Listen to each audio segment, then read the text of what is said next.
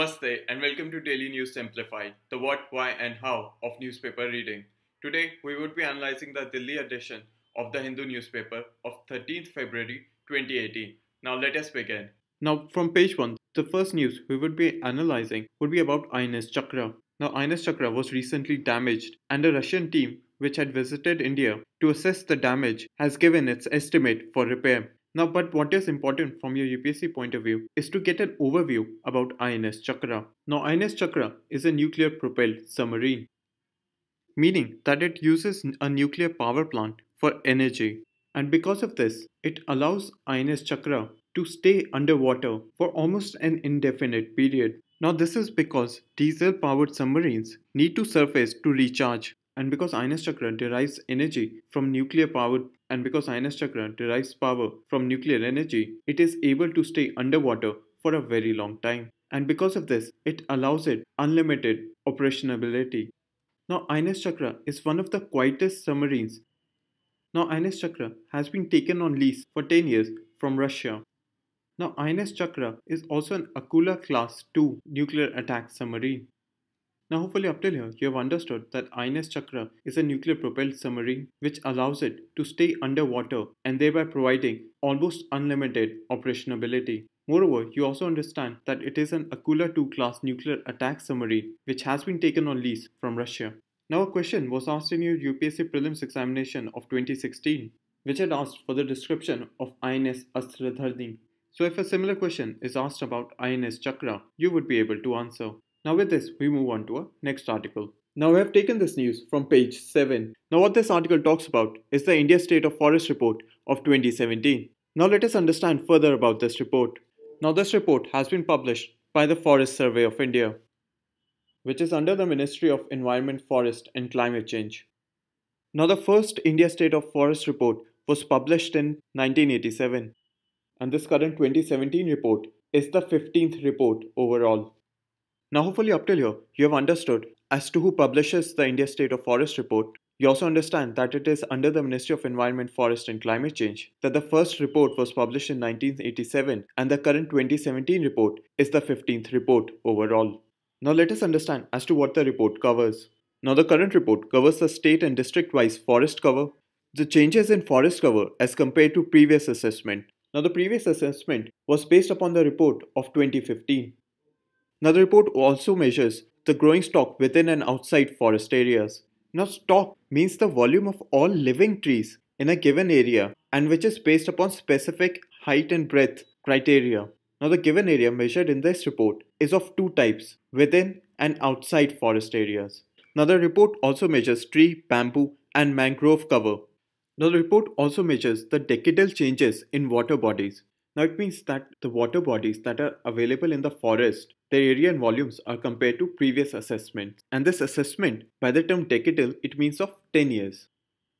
Now the report also has a chapter on forest fires. Now in terms of measurement, it measures the real-time monitoring of forest fires, the burnt areas of forests that have been affected by forest fires, and it also monitors the pre-fire alerts that have been given out. Now the report also gives an assessment of the production of timber from outside forest areas. And the last point is that the report also measures the carbon stock. Now this carbon stock is used in deciding target for India's INDC, or the intended nationally determined contributions. And this carbon stock is reflected in India's national communication to the UNFCCC.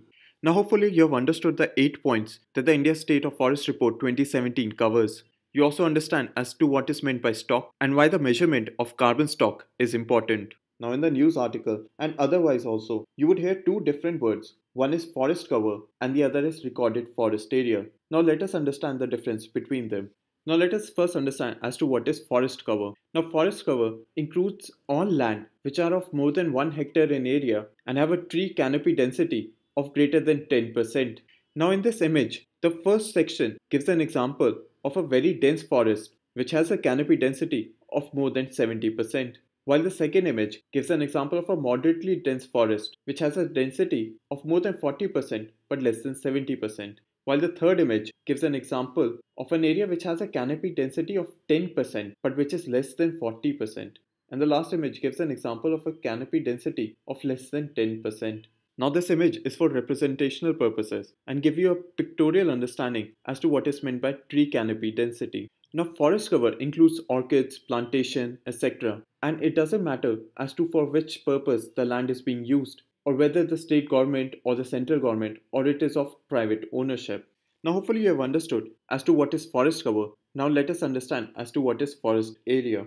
Forest areas or recorded forest areas are geographical areas recorded as forest in government records. Now it includes protected forest under the India Forest Act of 1927 and moreover recorded forest areas include any protected forest that have been specified under state or local laws. Now under recorded forest area blank areas are excluded. Now these blank areas are such as wetlands, rivers, grasslands, etc.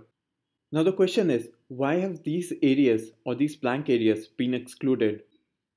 Now these areas have been excluded because they're not part of the definition of forest cover. Now the definition of forest cover has already been given to you. Now wetlands, rivers, grasslands, these areas generally don't have a tree canopy density of more than 10% and that is why they have been excluded in recorded forest area. Now hopefully you have understood the difference between forest cover and forest area. Now let us understand the outcome results that have been highlighted in this report. Now the highlighted positive outcomes of this report is that there has been around 1% increase in forest and tree cover in India. And more importantly, this increase has been seen in very dense forests. And it is important because these very dense forests act as carbon sink. Moreover, water bodies have increased inside forest. And finally, the mangrove density in India has also increased. And additionally, no specific mangrove sites in India have shown a decrease in their density. Now hopefully you've also understood that there has been a 1% increase in forest and tree covers, especially in very dense forests, that the water bodies inside forests have increased and that the mangrove density in India has also increased. Now hopefully this section has given you an overview of the India State of Forest Report of 2017. So hopefully if a question is asked in your prelims or your mains examination within the environment section, you would be able to answer. Now we move on to our next article. Now we have taken the lead editorial from page 8. Now the Jallikattu issue has been referred to a constitution bench and that bench would decide as to whether the state on behalf of its citizen can claim protection of culture and tradition under Article 29 Clause 1. Now the Jallikattu issue is sub judice in nature and therefore we would not focus on the political or the cultural part of the Jallikattu issue. Now we have covered the Jallikattu issue in an earlier DNS and its reference to Article 29 Clause 1. Now let us revise this. Now the Jallikattu issue has been made by Navisar and is in the January edition of the Focus magazine.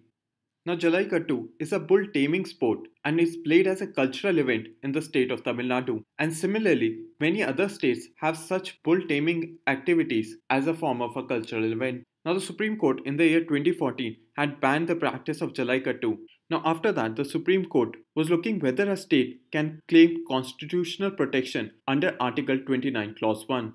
Now let us first understand about Article 29 Clause 1. Now Article 29 Clause 1 is a part of the fundamental rights and states that any section of the citizens residing in the territory of India having a distinct language, script or culture of its own shall have the right to conserve the same. Now this fundamental right is intended for the protection of interest of minorities. Now the question becomes that do states have a right under Article 29 Clause 1 to preserve a cultural practice as a fundamental right? But from this article and this section, understand two things. That Article 29 Clause 1 specifically designed for citizens and has three basic criteria: language, script or culture. And the Supreme Court would be deciding whether states have that right or not. Now let us wait for the verdict of the Supreme Court and therefore we move on to our next article. Now we have taken this article from page 9. Now what we would analyze in this article is the report of the International Labour Organization, Global Estimates of Modern Slavery, Forced Labour and Forced Marriage. And then we would understand the Trafficking of Persons Bill of 2016 and then end on what has been the argument of the author. Now let us start with the International Labour Organization report. Now this report was a collaborative effort between three organizations, the first being the International Labour Organization, the second is the Walk Free Foundation, and the third and the last one is the International Organization for Migration. Now, according to this report, there are around 40.3 million modern slaves, of which 24.9 million are of forced laborers, and 15.4 million of forced marriages. And according to this report, around 61.7% of these modern slaves are in the Asia and the Pacific.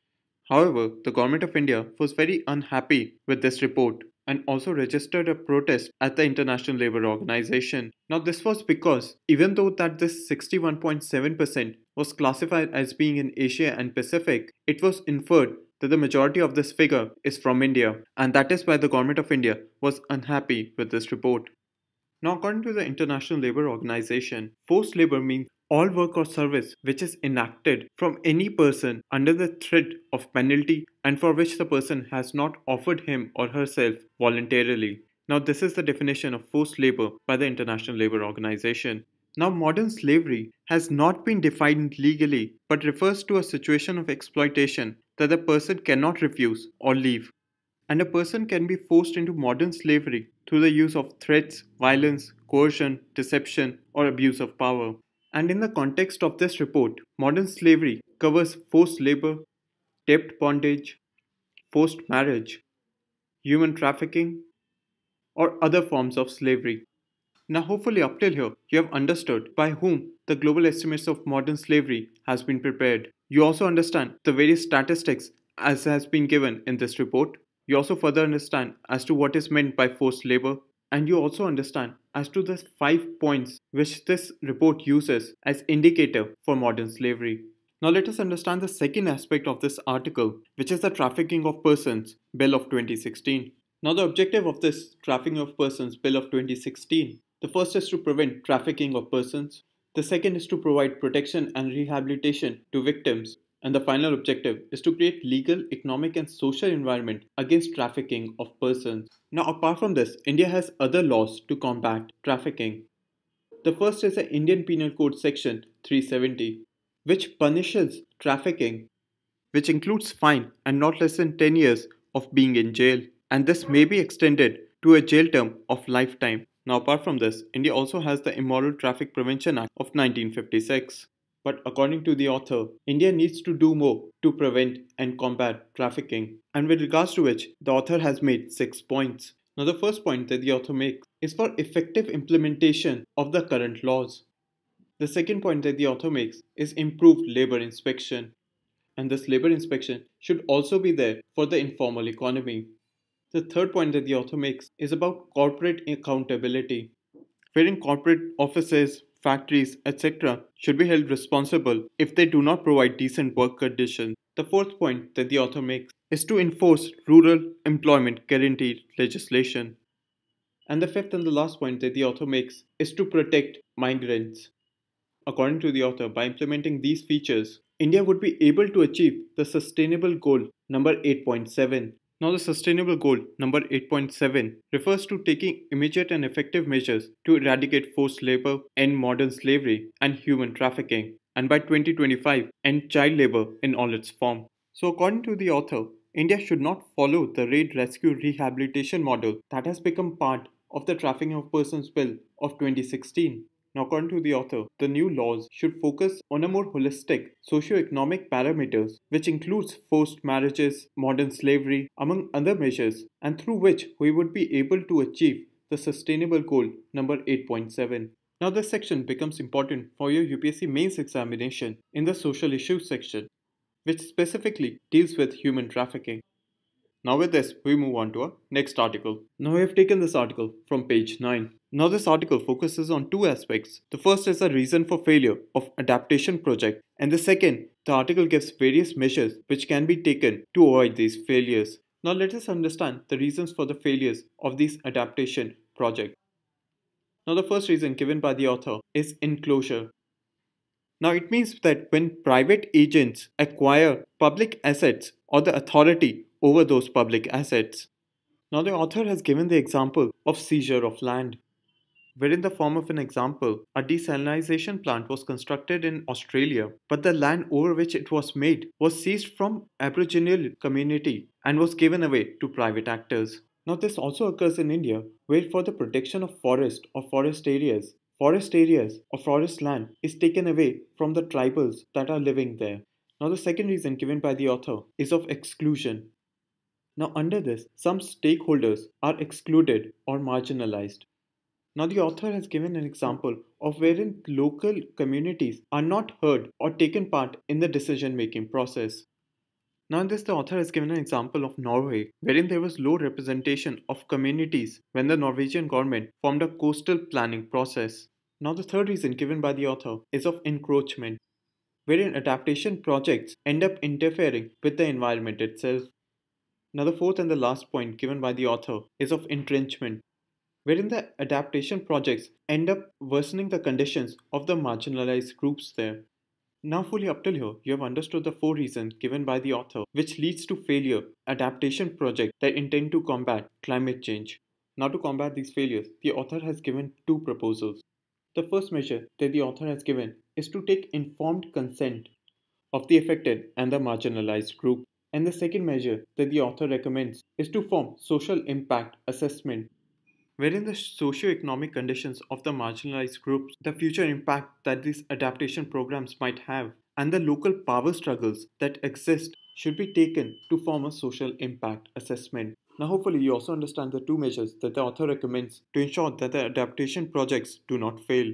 Now, if we take a look at the UPSC syllabus, the failure of adaptation projects and measures to improve it would fall under your GS paper 3 under the environment section, and more specifically conservation and environmental impact assessment. Now with this we move on to our next article. Now we have taken the data point from page 9. Now what this data point talks about is the financial secrecy index. Now this financial secrecy index ranks jurisdictions or countries ownership registration. The second indicator is legal entity transparency. The third indicator is integrity of tax regulation. The fourth indicator is financial regulations. And the fifth and the last indicator is international standards and cooperation. Now, the purpose for this financial secrecy index is that it is a tool to understand global financial secrecy and primarily to understand tax havens, and thereby giving an indication of illegal financial flow or capital flight. Now, this financial secrecy index has been formed by the Tax Justice Network.